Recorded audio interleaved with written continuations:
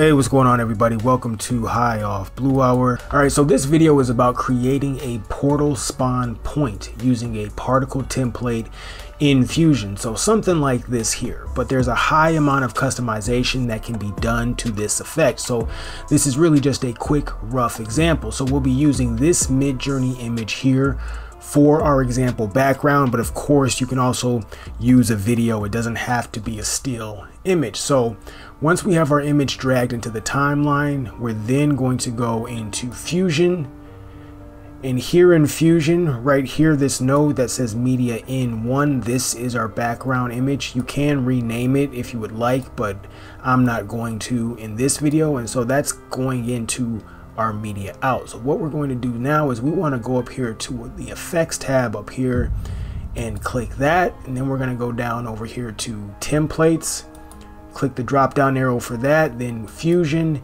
and then down here to particles, and then we'll click on that. Then we're going to go over here in this drop down menu and go down to where it says portal spawn point, and then we just simply click it. And so when we do that, it shows up in our workspace here, and it's actually everything, all the nodes are attached in the right order. There are some times where you simply click the portal spawn point tab, and when it pops up in the workstation down here, it actually, you have to do some kind of reconfiguring of some of the nodes to make sure things are connected in right. Now, as I kind of mentioned, sometimes when you simply press the portal spawn point, when you simply click portal spawn point to bring it into your workspace, it'll come into your workspace, but it will automatically attach in this fashion. And so you'll have to do some changes here, and what you'll have to do is disconnect this media out from this merge node by double clicking on the line, bring the merge node back a little bit, and then take this line that's connecting media in into media out, and you want to take that and have media in going into the yellow triangle on your merge node, and then bring your merge node and have that line going into the yellow triangle on the media out, so we can get back to the proper connectivity of the different nodes within this template. I don't know why it has that. Sometimes it attaches in the incorrect fashion and you have to fix it sometimes. So and this is the correct way that you want to have the correct order for how you want things attached. But right now things are connected in right. You have the media in going into the merge, you have the portal spawn point node going into the merge, and then all of that going into the media out, which is what we want.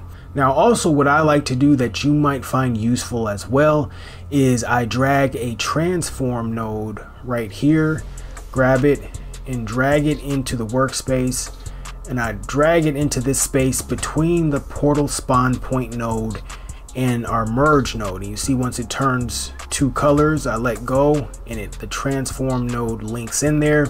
Now why I do that is the transform node makes it so that you can pretty easily alter the size and general position of our portal spawn point graphic by clicking on the transform node, going into the inspector tab and doing size changes and things like that, and kind of positional changes on the axes and whatnot. So the transform node is useful for that. But to customize the look of your portal spawn point in terms of various colors, particle controls, particle dynamics, and glow, you want to just make sure the portal spawn point node is highlighted, and then you're going to go over into the inspector tab and you can just mess with all of these different variables for the portal spawn point nodes. You can change the color of these different rings, or you can make them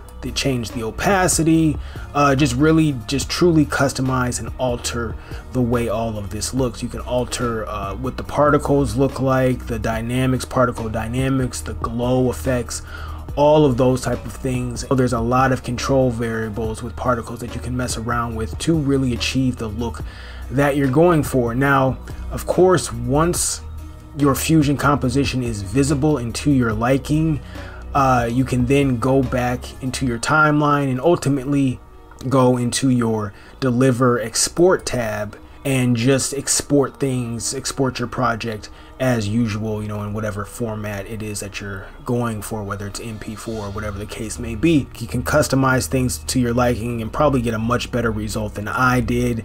This is just kind of a quick, rough example, but that is the video. That is the Davinci Resolve Fusion particle template for creating a portal spawn point. Thanks for watching. Catch you on the next one.